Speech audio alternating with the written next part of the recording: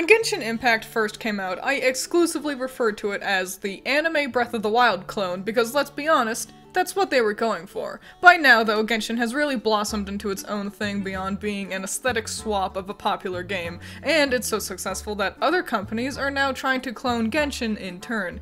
Tower of Fantasy, Higan, Ruthil, Wuthering Waves, these are just a few, and probably mispronounced, examples of games that's pretty clearly trying to get in on that tasty Genshin money, and I'm sick of them. Now, let me make it clear up front. I'm not saying these are bad games, and I'm not saying I hate them, and I'm not saying you're stinky if you like them. Hell, I really enjoy Tower of Fantasy, personally. But I am tired of Genshin and all its fascinatingly sci-fi flavored clones out there for two big reasons. Reason one, they all look the same. They do look nice, they have pretty art of the characters, and we've really figured out how to make anime look nice in a 3D game world. But I do wish they'd try harder to establish a distinct style for themselves. Their characters all feel the same. Same face shapes, same body types, same textures, same shaders. Things like Fire Emblem Engage, Project Sekai, and Persona 5 show us that you can make your game look like anime without just copy and pasting Genshin's models. And especially since this genre of game is getting mighty saturated these days, looking identical to everything else trying to push into Genshin's limelight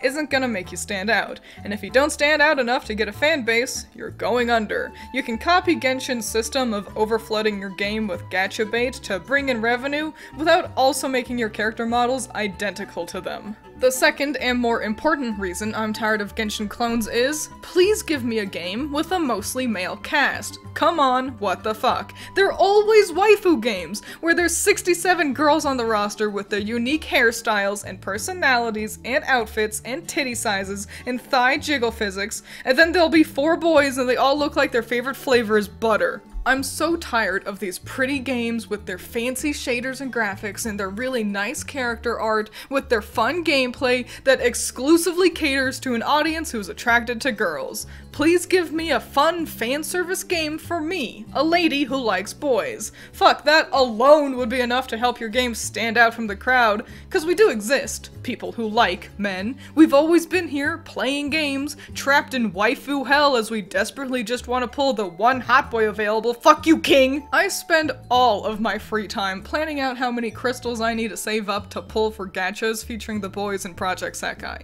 I'd be willing to spend as much as it takes to get the White Day event cards, and this isn't even a problem exclusive to Genshin clones. Lots of other games, especially on mobile, assume that only people who like women want to play them. Even Project Sekai, one of my favorite games, suffers from a grossly lopsided cast in terms of gender ratio. So at the end of the day, that's really all there is to it. Make your Genshin clones look different from all the others, cause this is getting real boring to look at, and also please start making games where the majority of the characters are hot men. Please, I will buy it. People will spend money on it. You just have to actually give a fuck. You can't phone it in with a nothing story and dumpy visuals and then say, oh, looks like no one will care if we make it boys. Nuh-uh. You still have to put in the effort like how these games all have. Just turn them all into fellas.